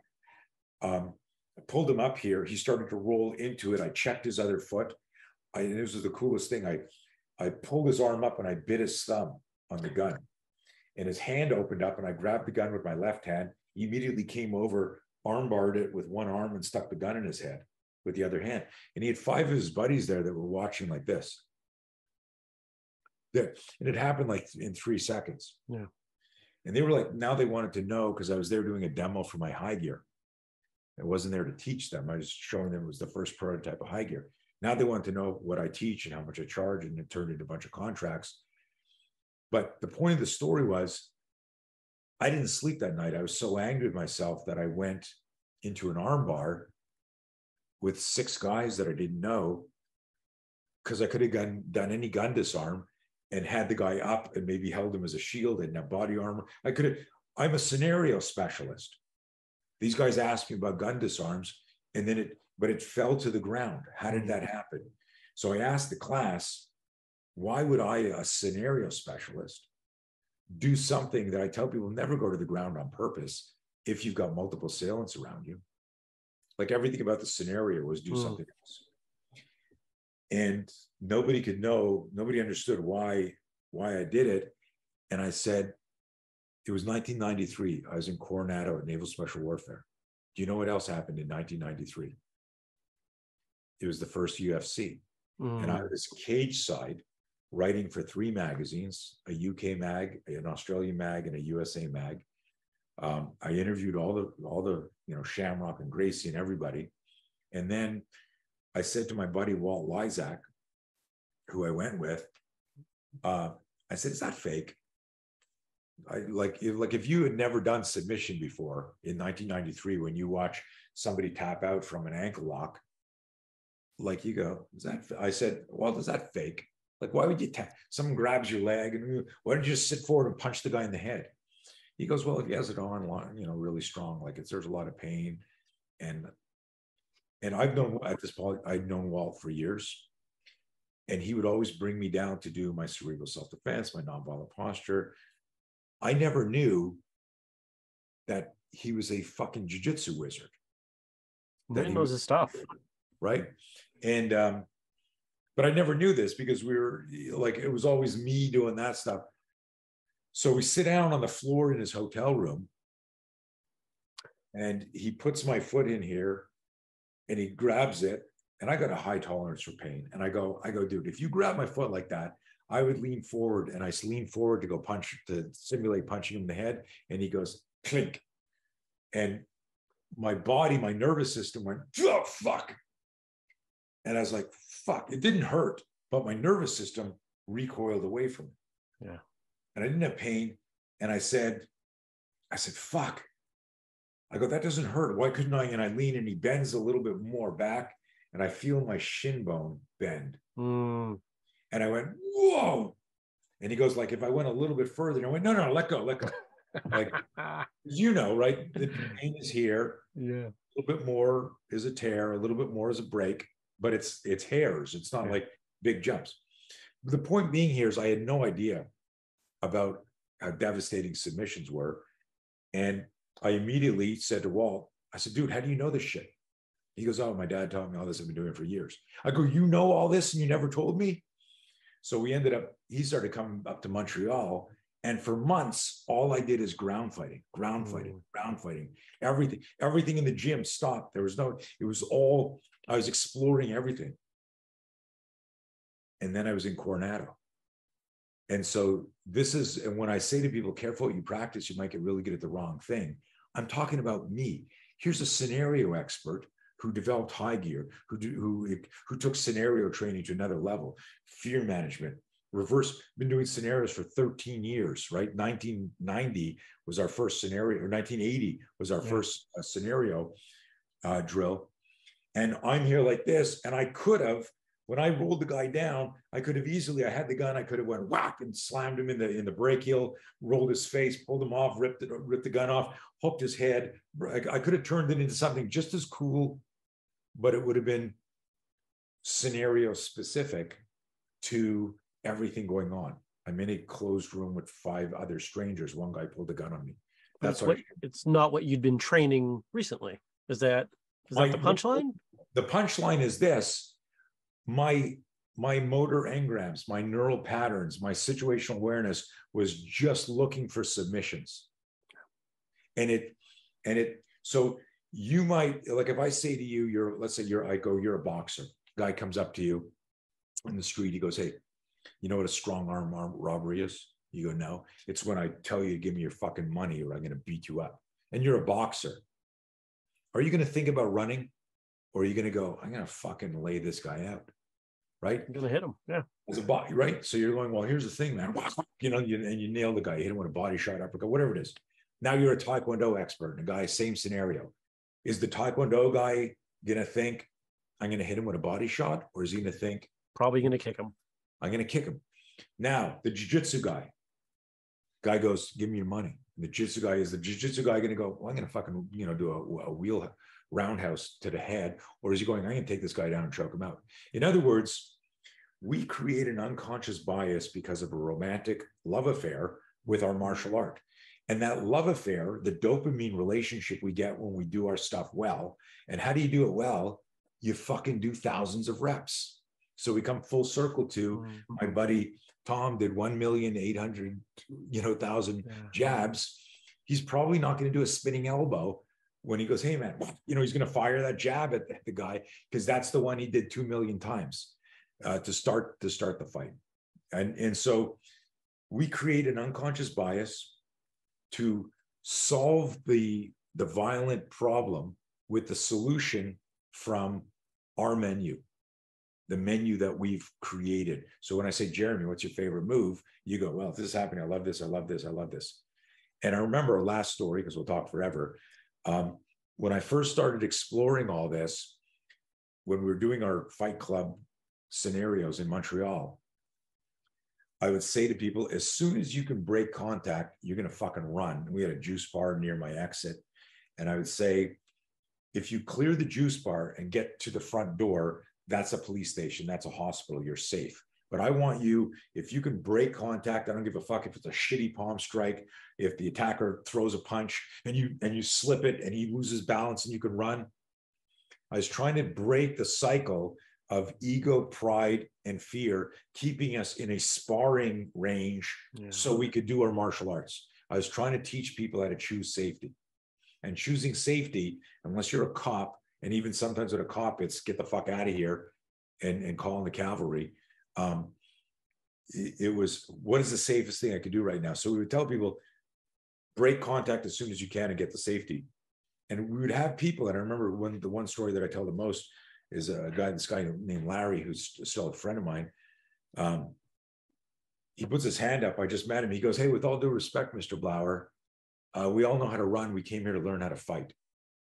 Like, he didn't want to include running as an option. Yeah. And it's like, Larry, the fact that you don't even want to practice running in force-on-force scenario tells me your ego and pride might keep you in a dangerous situation. You need to practice all of it. We all say head on a swivel, but don't practice situational awareness. We all say verbal de-escalation, but we don't practice that. What we do practice is how to get out of a headlock.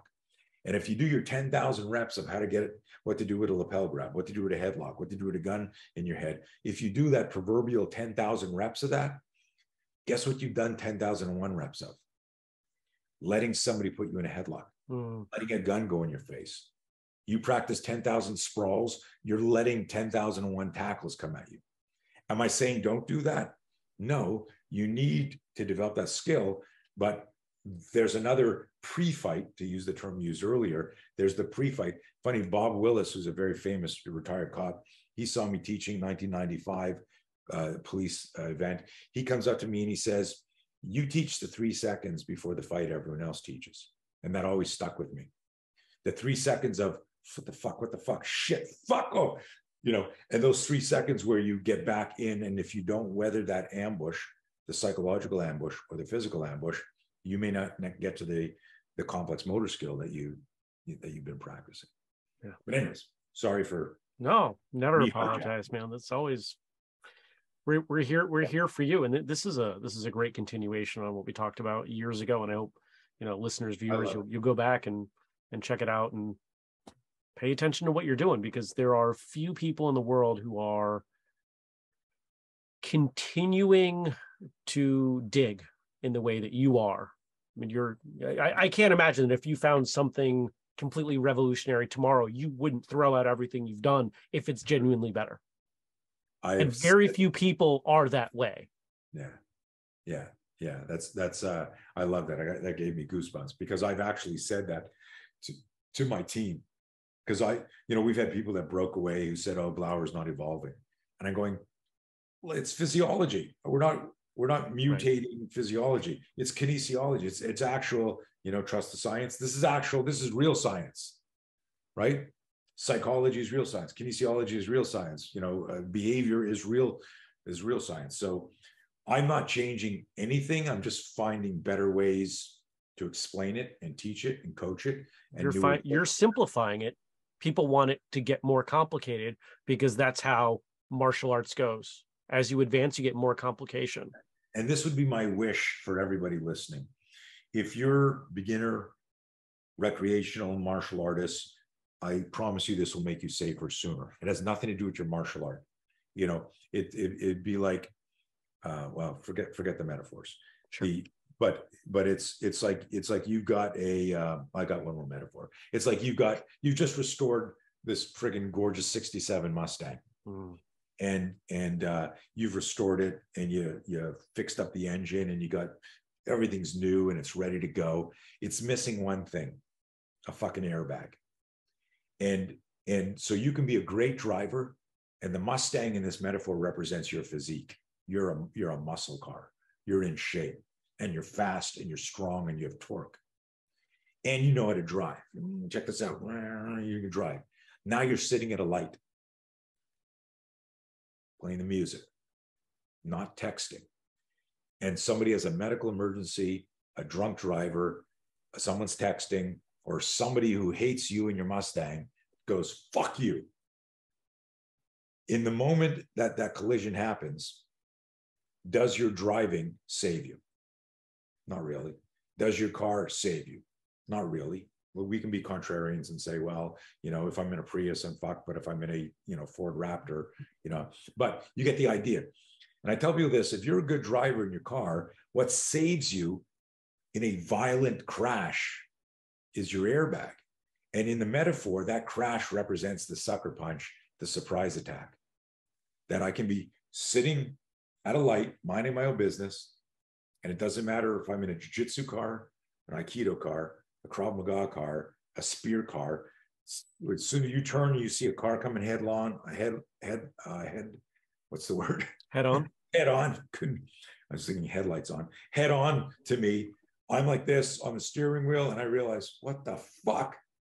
And everybody does this. And if you're not sure, talk to a doctor, EMS, paramedic friend of yours, and ask them where there's always trauma in car accidents for people in the front seat. And they will tell you there's always trauma on the hands and the forearm. That means faster than somebody can hit a windshield, their startle flinch got in the way of that impact. And so I've just spent decades figuring out how to turn that into a self-defense protocol that, regardless of what martial art you do, I go, that's great, but that's beautiful. You got a 67 Mustang. You don't have an airbag, man. An airbag could save your life. And that's kind of the metaphor I want to leave on. And listen, we've also been training trainers for decades. We would love to answer any questions we have about people who want to get more involved in sharing this research. Thank you. Thank you, buddy. Always good to talk to you.